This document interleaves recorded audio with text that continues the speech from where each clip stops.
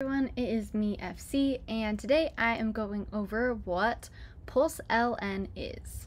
So right here, I just went to the PulseLN.com. PulseLN is not a Richard Hart project, but it is going to be a part of the PulseChain network. And I'll get into it later, but I really like supporting different projects in the ecosystem for PulseChain, just because, I mean, you don't know if they will work out, but I think this one has great potential and I do like it. So I'll go over what it is and then you can do more research and decide if you also like it. So PulseLN, it's a Pulse Bitcoin swap. So PulseChain's fastest and simplest fiat on-ramp solution. And so you can use Cash App and then all these other ones if they are Lightning enabled exchange to go from fiat, so cash in your bank account, to Pulse and other PulseChain assets in seconds.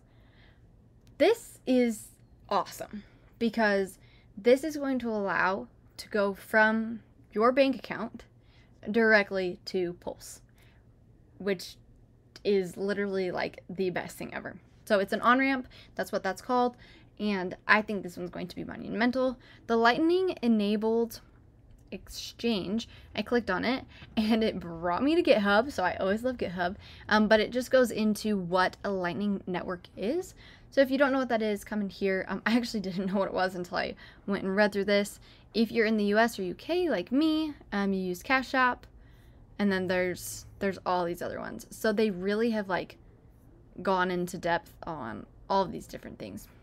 So go through this. This is the README file, so it's, you know, in English so you can understand it, or in a language not coding. So go check that out if you don't know which one you can use. And enjoy the two fastest and most popular blockchains with cheap fees, PulseChain and Bitcoin's Lightning Network. Great. Okay, bridging networks. PulseLN allows you to swap Pulse and Lightning Network BTC in less than 10 seconds for low fees. So something about the PulseChain network, if you don't know what the PulseChain network is, I will put a video up here if you want to click on that. But they are going to have some of the lowest fees and it's going to be very efficient. So that's going to be awesome.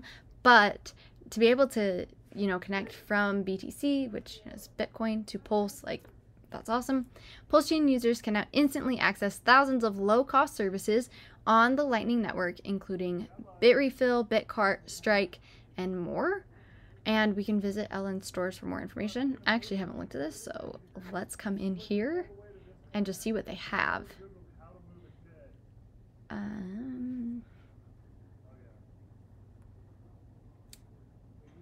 Cool, okay. Oh, so they're Lightning Network stores. And there are lots of different ones. Wonderful. So if you're more interested in that, go click on that link, which says the LN stores. And then Bitcoin users can finally instantly access PulseChain, the fastest layer 1 blockchain, just what I just said, and the most popular high-yield savings asset in the cryptoverse, Hex. Visit hex.com for more information. If you don't know what Hex is, click on that link. Hex is awesome. PLN, the PulseLN Founders Token, will launch with mainnet and accrue all PulseLN.com swap fees. The freedom to swap sacrifice address set could be airdropped free PLN. Nice. Okay. And then it tells us what the PLN token is. PLN is a founder's token that could accrue all swap fees from PulseLN.com. PLN may be airdropped for free to certain PulseChain addresses.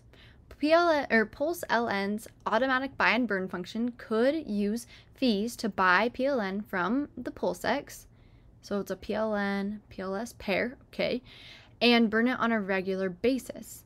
This may cause constant buy pressure in addition to potential price appreciation from the underlying Pulse backing. Okay, so it does have an automatic buy and burn. PLN's tokens max supply could be fixed at launch and constantly decreased due to the automatic buy and burn function. PLN's shrinking supply could cause a rapid increase in value during demand spikes. That's great. All right, exchange listing of PLN on PulseX will ensure easy access for the public. Buying PLN requires Pulse.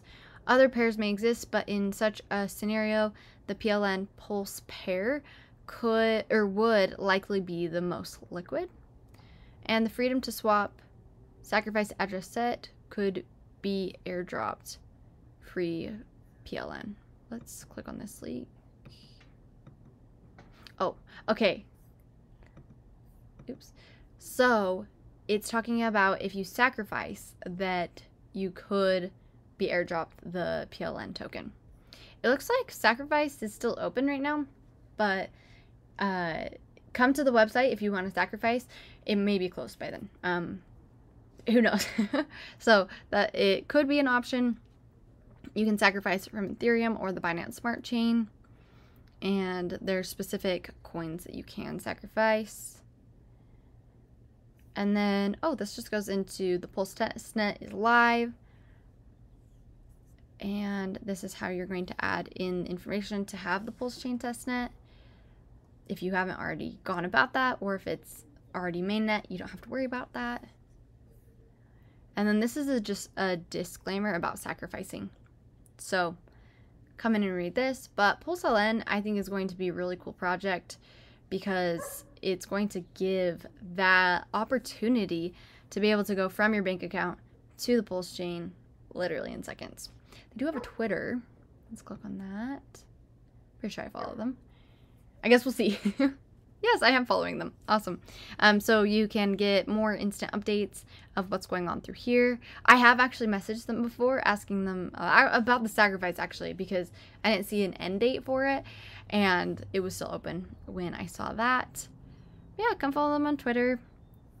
Do more research about sacrificing, but I think it's going to be an amazing project on the PulseChain ecosystem because it just is going to add one more thing, one more way to ease and have a frictionless transition into fiat to cryptocurrency, which is amazing.